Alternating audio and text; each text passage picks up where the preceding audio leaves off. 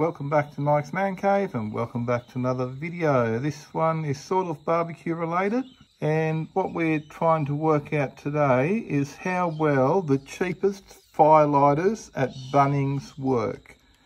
Now, as you just saw, I just bought these at Bunnings earlier today, and they were by far the cheapest firelighters they had.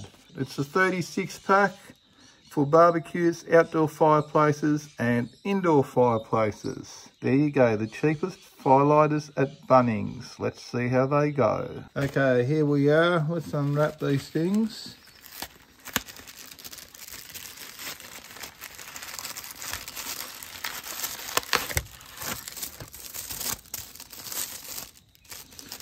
You've got little cubes there, you've got little brake lines, and for something like this here, I normally just like to put a whole row in each one, so you'll see how to do it. I've got videos on this already. This video is mainly about testing out the cheapest firelighters at Bunnings.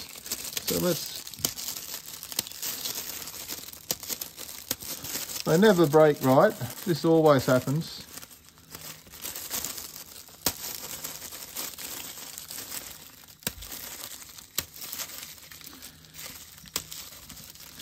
And I've got to say, it's not the fault of these particular ones. They all do the same thing, even if you buy the most expensive firelighters at Bunnings.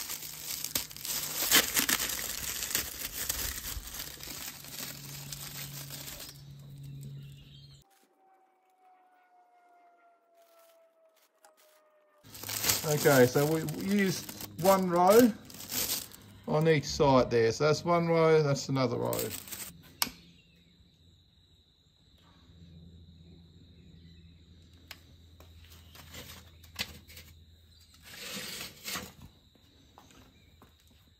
And now we wait.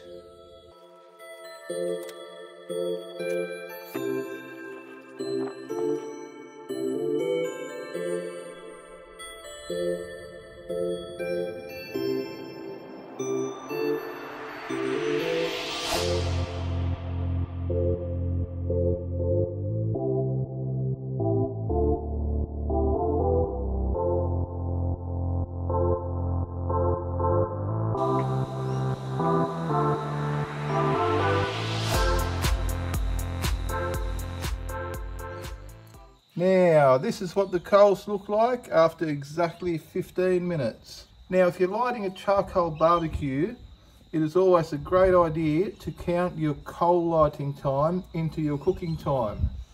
So it doesn't matter if it takes 15 minutes to light your coals or an hour, as long as you know that's how long it takes and you start your barbecue in time to prepare your meal. So the question was, do the cheapest firelighters at Bunnings work? What do you guys say? Leave a comment down below. Now, if you enjoyed this video at all and found it useful, don't forget to give me a big thumbs up, and don't forget to smash the subscribe button for more videos from Mike's Man Cave. Thanks for watching, and bye for now.